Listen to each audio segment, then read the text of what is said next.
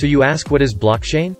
A blockchain is a growing list of records, called blocks, that are securely linked together using cryptography.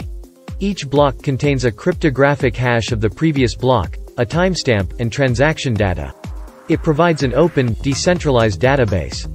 It was designed to move digital currency or cryptocurrency from one person to the next, safely and securely by eliminating the middleman.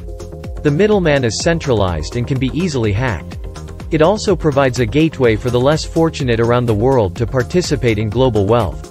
People who may not have access to banking, but now have a digital wallet that gives them the ability to transact.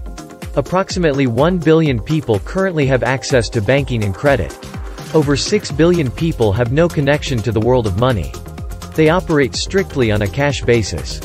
Over 3 billion have access to the internet and with a simple download can participate in the international economy. The blockchain contains a record of every cryptocurrency transaction that has occurred since the system began.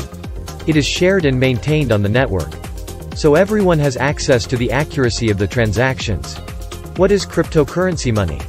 There are hundreds of cryptocurrencies and some of the most popular are Bitcoin, Ethereum, Litecoin, Dogecoin, and XRP to name a few. And who knows, maybe someday an O-coin. It is a revolutionary technology and a new method to send payments over the internet. Think of it as an open accounting system, or thousands of computers all over the world that work together to track and verify ownership of this digital money called cryptocurrency. It does not rely on banks or governments.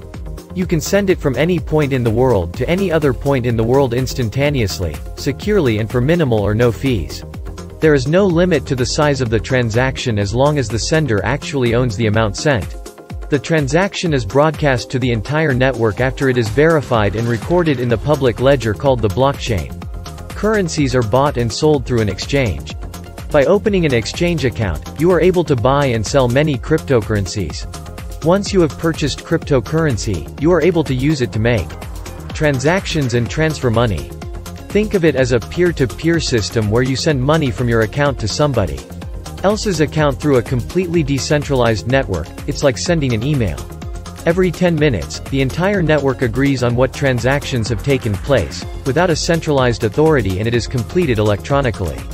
Each cryptocurrency has a limit to the number of coins or tokens produced. For example, Bitcoin will only mine 21 million bitcoins to be sold and used for transactions on the blockchain. Mining the coins is part of this process, and we will save the details for another day. Hope we have helped clarify blockchain and cryptocurrency.